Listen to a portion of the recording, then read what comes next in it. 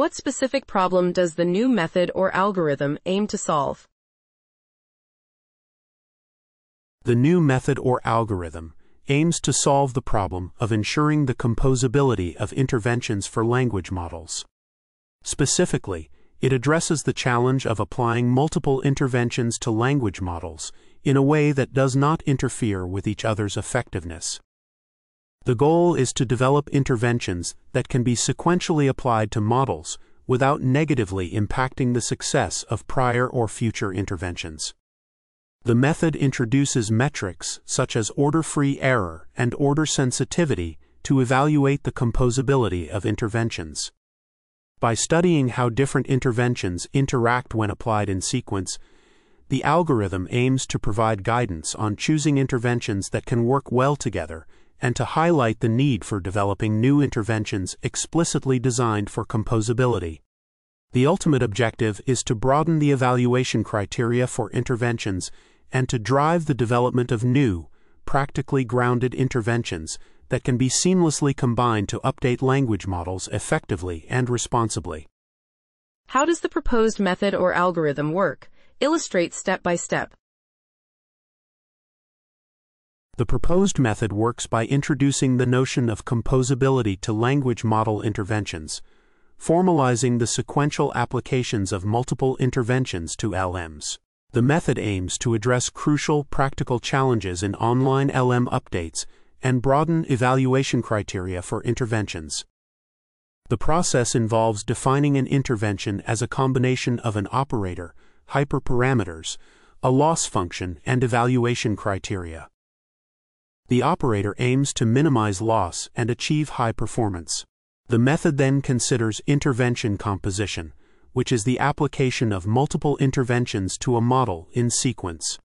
The quality of interventions should relate to how they impact the ability to apply other interventions.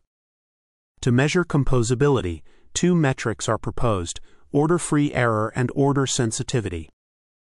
Order-free error measures the impact of adding a second intervention to a model regardless of order, while order sensitivity measures the performance invariance to the order of application.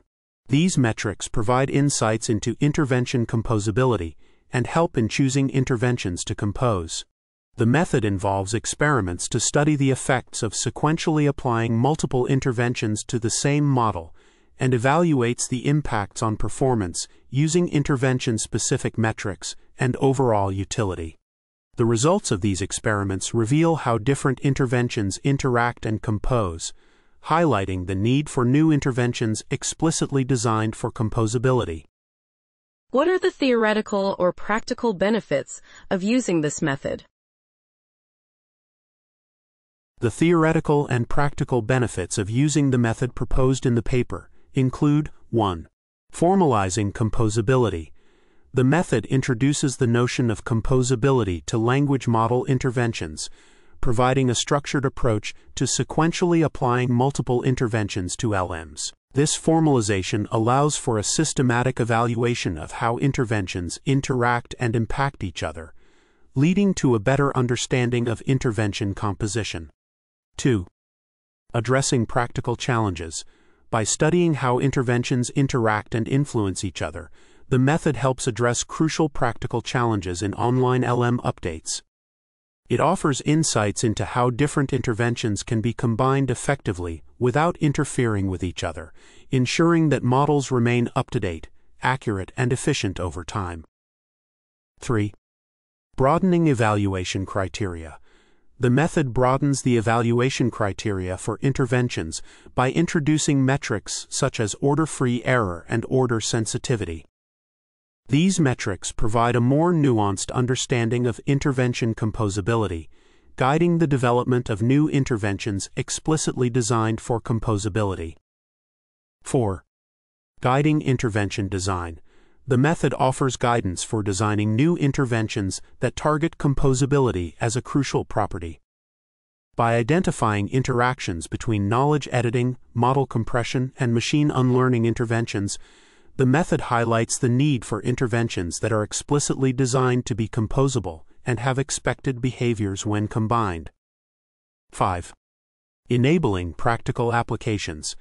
The method's experimental framework allows for the practical application of test-time interventions by studying the effects of sequentially applying multiple interventions to the same model. This enables researchers and practitioners to make informed decisions when choosing interventions to compose, ensuring that overall model utility is maintained. 6. Facilitating codebase development. The release of an extendable codebase that unifies state-of-the-art implementations enables others to develop new multi-objective interventions. This facilitates collaboration and the development of novel interventions that target composability, ultimately advancing the field of language model interventions. In conclusion, the method proposed in the paper offers a structured approach to evaluating and improving the composability of language model interventions, addressing practical challenges, guiding intervention design, and enabling the development of more effective and efficient interventions for language models. How is the method validated or tested? The method is validated or tested by proposing two metrics for composability: order-free error and order sensitivity. Order-free error measures the impact of adding a second intervention to a model regardless of the order of application, while order sensitivity measures the performance invariance to the order of application. These metrics are computed across hyperparameter choices for each intervention and criterion. By measuring the success of interventions and their impacts on each other, the method disentangles absolute performance from the interventions and explores the interactions between interventions. The experiments involve applying interventions in different orders and computing the differences in success measures to isolate direct interactions between interventions. The method also includes sweeping over hyperparameters to provide a general sense of composability without pre-selecting hyperparameters. Overall, these metrics provide insights into intervention composability and guide the selection of interventions for composition, highlighting the need for tailored, composable methods designed for expected behaviors. What results were achieved with this new method? The results achieved with this new method include the identification of key insights regarding the composability of interventions for language models. The experiments conducted with 310 different compositions revealed novel findings. Firstly, it was discovered that model compression often limits the success of other interventions, indicating a significant drawback of existing compression methods. Secondly, the order in which interventions are applied dramatically alters their success, highlighting the need for new interventions explicitly designed for composability. Thirdly, it was found that general-purpose post-intervention model performance is a poor proxy for composability, emphasizing the importance of targeting composability as a metric to drive the development of new interventions. Additionally, the study showed that existing interventions interact in meaningful ways, and that successful composition will benefit from tailored, composable methods with expected behaviors. The experiments also demonstrated that composability can vary within the same intervention category, with some methods being more composable than others. Overall, the research provided valuable insights into the interactions between knowledge editing, model compression, and machine unlearning interventions, emphasizing the need for more nuanced evaluations, explicitly targeting composability as a design criterion. What are the limitations or drawbacks of the method? The limitations or drawbacks of the method proposed in the paper include the following. 1. Limited evaluation metrics. The paper acknowledges that using overall utility evaluations, such as MMLU scores, may not effectively measure composability.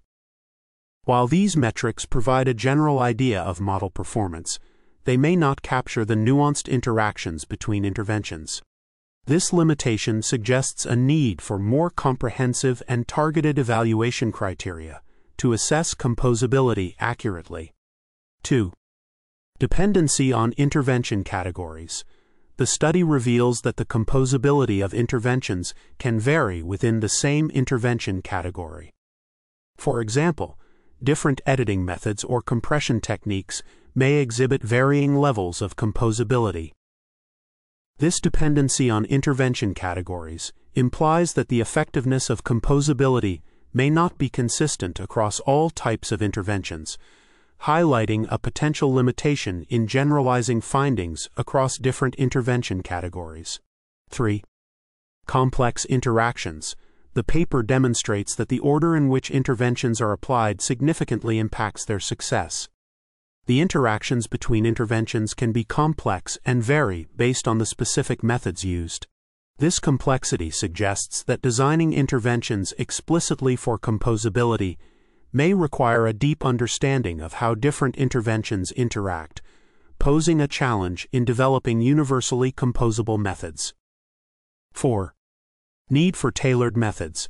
The results indicate that successful composition of interventions may benefit from tailored composable methods with expected behaviors. This need for customized approaches tailored to specific intervention combinations implies that achieving high composability may require significant effort in designing interventions that can seamlessly work together without interfering with each other. 5. Difficulty in predicting composability.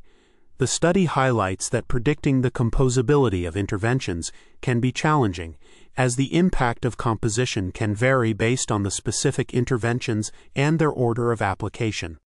This unpredictability in how interventions will interact with each other poses a limitation in accurately assessing and ensuring composability in practical applications. Overall, while the method proposed in the paper offers valuable insights into intervention composability for language models, the limitations mentioned above underscore the complexity and challenges involved in designing and evaluating composable interventions effectively. What future work do the authors suggest? The authors suggest that future work should focus on developing novel interventions explicitly designed for composability, as indicated by the findings of their experiments. They emphasize the need to broaden intervention method evaluations and to design new methods that target composability as a crucial property of practical interventions. The authors also recommend exploring the dynamics between how models are compressed and how knowledge is modified, as this relationship remains underexplored and could provide insights into creating more composable interventions. Additionally, they propose further research into understanding how interventions interact and impact each other, especially in the context of model compression and knowledge editing. The authors advocate for using multiple metrics and datasets to evaluate the composability of interventions thoroughly, as relying solely on general performance metrics like MMLU may not capture the nuances of composability. Overall, the authors suggest that future work should focus on developing tailored, composable methods that have expected behaviors when applied in sequence to language models.